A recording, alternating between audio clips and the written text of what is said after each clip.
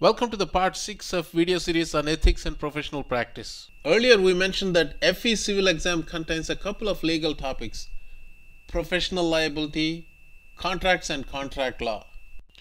For any practicing professional, the main causes of liability are going to be criminal conduct, violation of contract law, and liability in tort. And the focus of this presentation is going to be on liability in tort. Before we proceed any further, there is a disclaimer in order. This presentation is meant for engineers as a quick review on contract law and professional liability, and it is never meant as a comprehensive coverage of these two topics. Second, the material is compiled from sources that are believed to be authentic. And the third and the most important thing is the presenter, which is me. I am an engineer and I am not a lawyer. Despite my best efforts, information presented here may not be very accurate. If you must require some legal opinion, consult a qualified attorney and do not take my word for it. We would like to acknowledge and express our sincere gratitude to Mr. Christian Tacit of Tacit Law for allowing us to use some of his material in this video.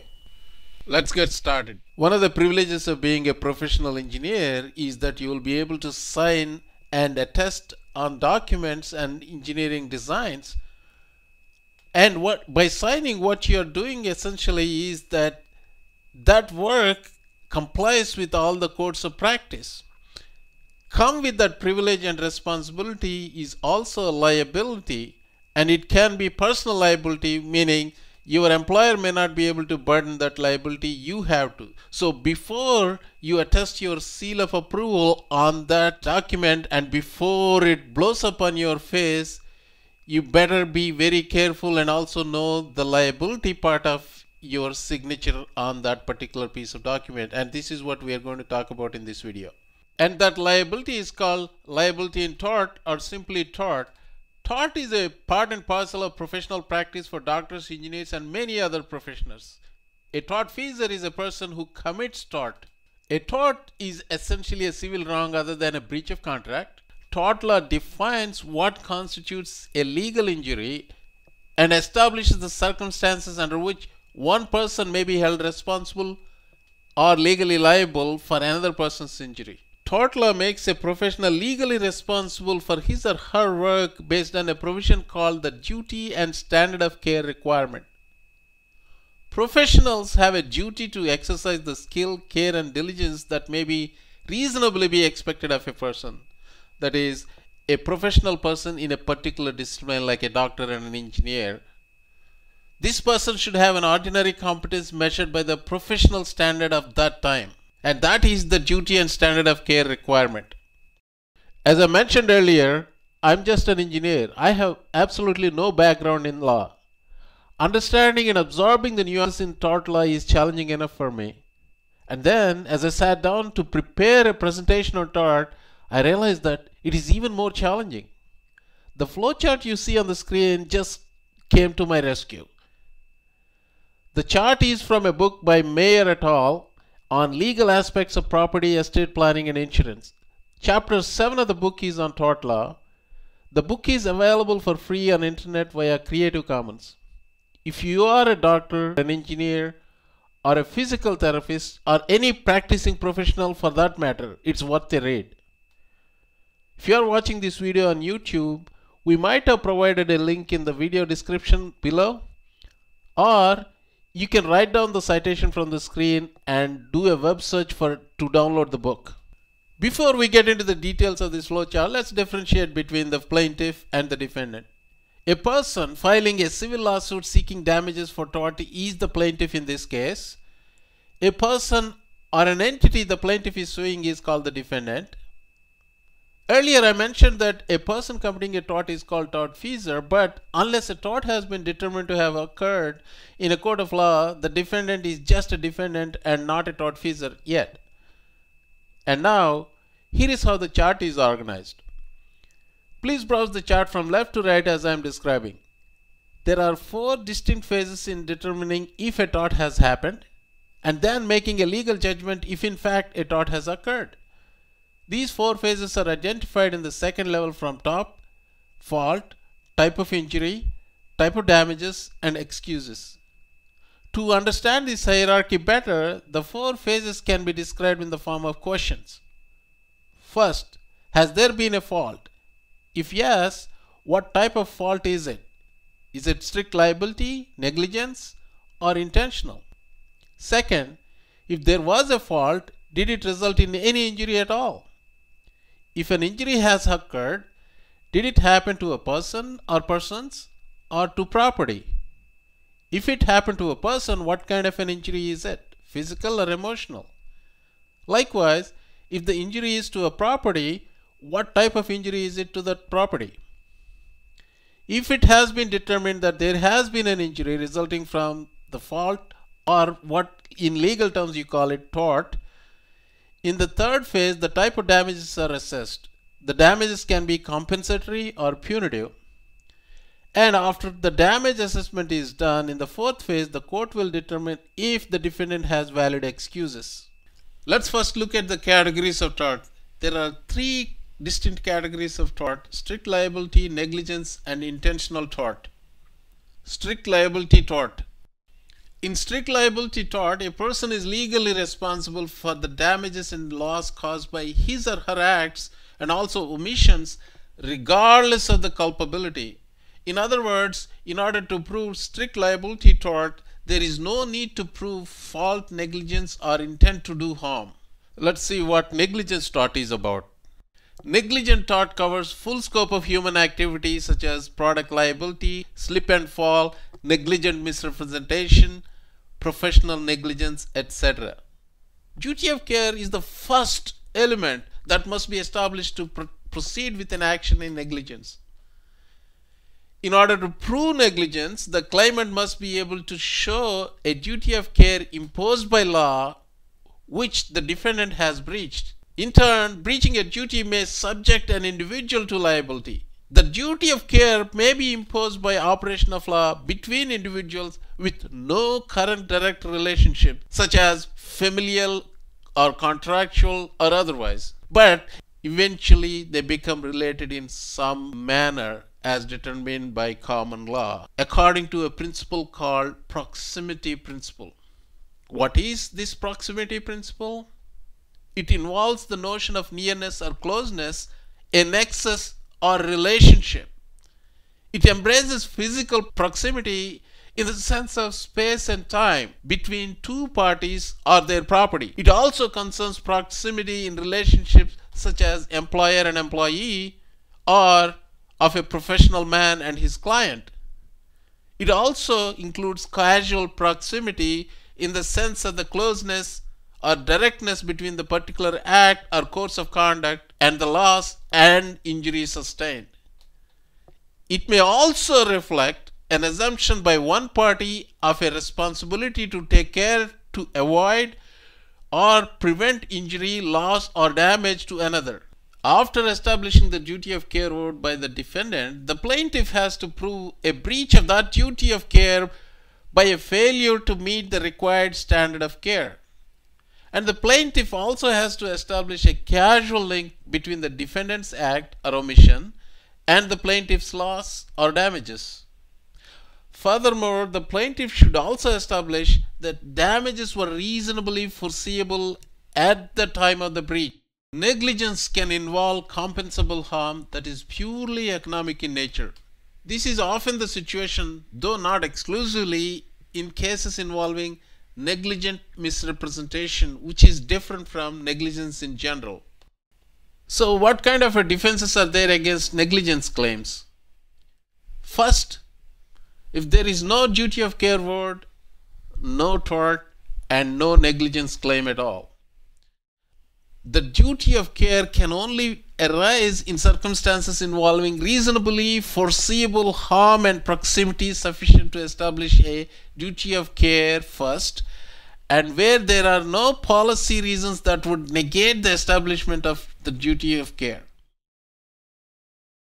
So no duty of care owed, no problemo. Second, there is no breach of standard of care. And if there is no breach, there is no negligent claim, right? Third, no damages were caused by a breach of the standard of care. Well, there was a breach, but really there were no damages.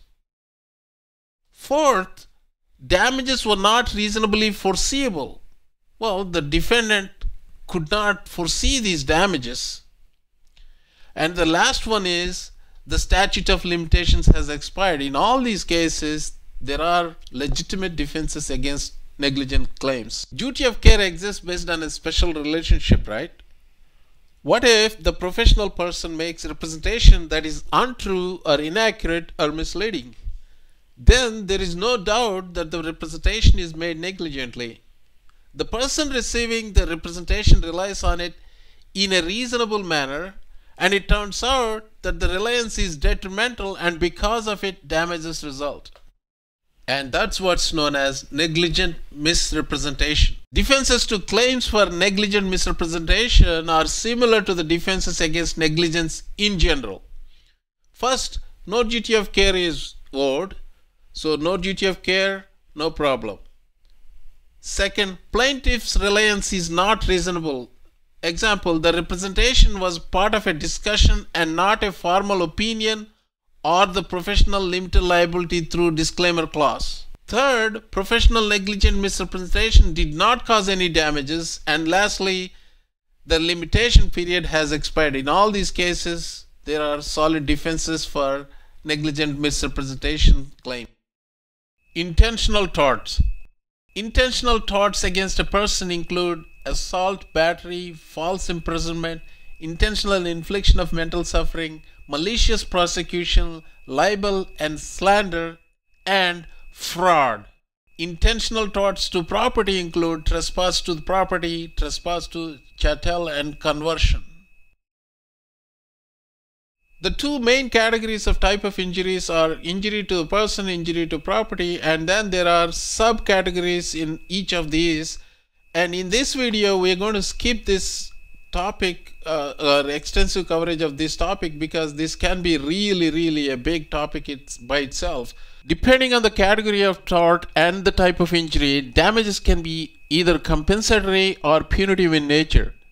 Usually, compensatory damages are awarded for strict liability and negligence, whereas punitive damages are almost certain to follow an intentional tort. Compensatory damage awards can be expenses such as legal fees, lost wages, and for pain and suffering. Of course, the overall objective of awarding damages for committing tort is to restore the plaintiff to the position he or she would have been in if the tort had not been committed. We can say that there are three distinct categories of damage awards. First, general damages. These are compensation for non-monetary loss or harm suffered as a result of the commission of the tort that was foreseeable when the tort was committed.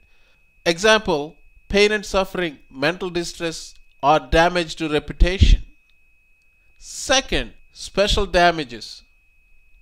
Here, the intention is to compensate for quantifiable monetary losses suffered by the plaintiff that include direct losses such as amounts the plaintiff had to spend to try to mitigate problems, consequential or economic losses such as lost profits in a business. And third, punitive damages. These are awarded to punish certain types of behavior such as fraud and bad faith, and of course intentional tort. In all the cases when the damages are awarded, plaintiffs have a duty to mitigate their damages. Even in situations where a tort was committed, an injury has happened, and damages can be assessed, there may be valid excuses for the defendant. These situations where the excuses exist are when plaintiff himself herself is negligent and the plaintiff knows the risk and assumes the risk anyway. In certain cases, one person can be liable for the harm caused by another person. It's called vicarious liability. One example relevant to professional liability is an employer's liability for the actions or omissions of its employees. A lot of insurance companies offer professional liability insurance for professionals. In fact, some contracts actually require you that you have liability insurance before you proceed with work. And there are two types of policies. First, occurrence policies, which cover incidents that take place during the policy term, and the second type is claims made policies, which cover claims made during the policy term. And the scope of indemnification by insurer is described in the policy, and it may or may not include legal fees. Let me editorialize a little bit here. Anybody who has any type of insurance on anything and then have a legitimate claim to make, and they will find out that insurance companies normally will try to find any loophole that will enable them to avoid paying that claim. Liability insurance or professional liability insurance is no exception. What kind of exclusions we are talking about when it comes to professional liability? Some typical exclusions include errors and omissions outside the insured party's area of professional practice. If you are a civil engineer and that's what your area of expertise, and you try to do something in mechanical which is not your area of expertise, more than likely they will not cover your liability on that. Also, taking an unreasonable risk related to the responsibility that the common law normally imposes on a contract may not be covered. Let's summarize our coverage on professional liability. The first takeaway is that there are three kinds of torts: strict liability, negligence, and intentional tort. In two of the three, that is negligent tort and strict liability tort, damages are usually limited to compensating the victim through an enforceable judgment for monetary damages. Also, damages awarded by a court accomplish only approximate justice for the injuries or property damage caused by a tortfeasor. Of course, a tortfeasor is a person who committed the tort. Tort laws go a step further toward deterrence beyond compensation to the plaintiff in occasionally awarding punitive damages against the defendant. These are almost always in cases where an intentional tort has been committed. And that marks the end of part 6 of video series on ethics and professional practice. Thanks for watching.